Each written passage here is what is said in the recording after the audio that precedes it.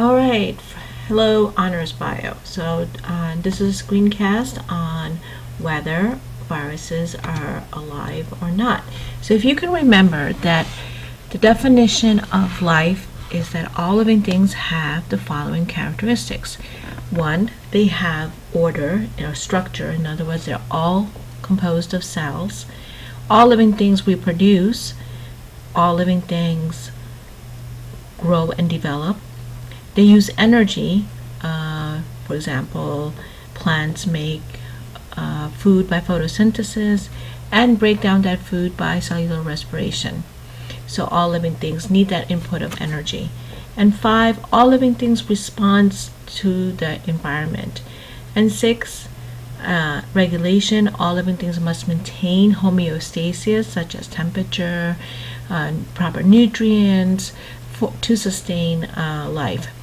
And all living things evolve, or they have these evolutionary adaptations or traits that allow them to survive, to reproduce, and pass on those beneficial traits.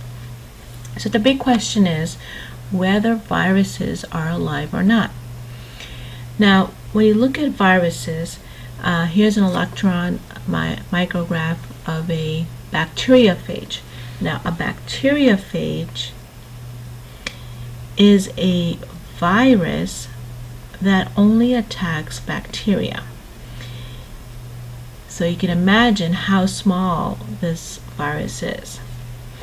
Now, viruses are just composed of protein and nucleic acid. So basically, here the outside structure is protein, and then inside will be the hereditary material, either DNA or RNA. So viruses are not composed of cells, but only protein and nucleic acid. Now, viruses are classified according to their shape. So there are many shapes, and each virus has its own host. So there are viruses that only attack particular bacteria. There are viruses that attack particular cells, say in a human. There are viruses that also attack plants. So because viruses have DNA, and DNA can change, so it has its own evolutionary history. That's why every year when you get a vaccination for a flu shot, it's a different cocktail in that vaccination to address potential new flu viruses, because that flu viruses evolves. Now, viruses reproduce, but it can only reproduce by using another cell. And there's basically 2 types of cycle. First of all, the first cycle is called lysogenic cycle, and this word means dormant. And when something is dormant, that means that it's inactive, and it just stays in the cell and does not disrupt the normal cell's business, but then suddenly something triggers it to go into the lytic cycle. And the word lytic means to break up.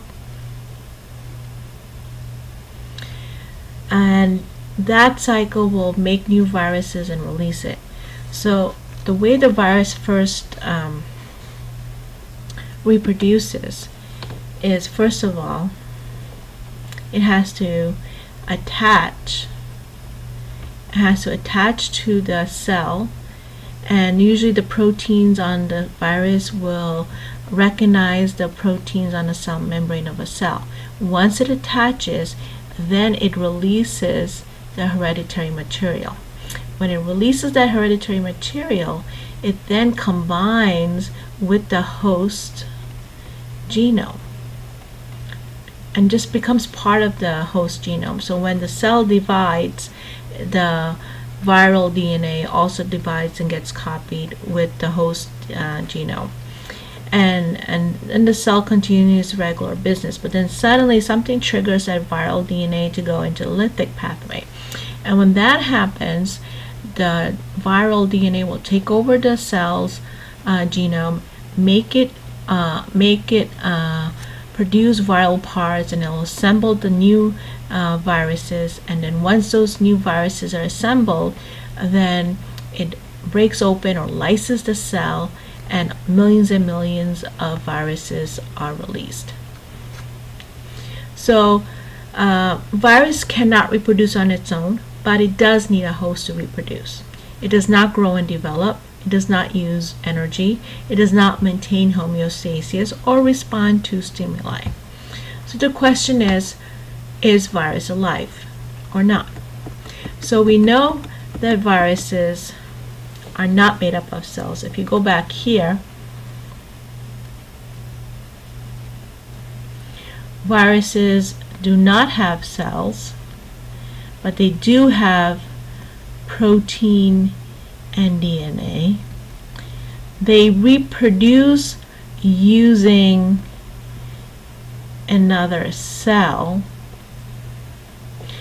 They don't grow and develop. Whoops. They don't use energy. They don't respond to the environment, and they don't have homeostasis, but they do evolve. So if the definition of life is that all living things must have cells, reproduce, grow and develop, use energy, maintain homeostasis, evolve,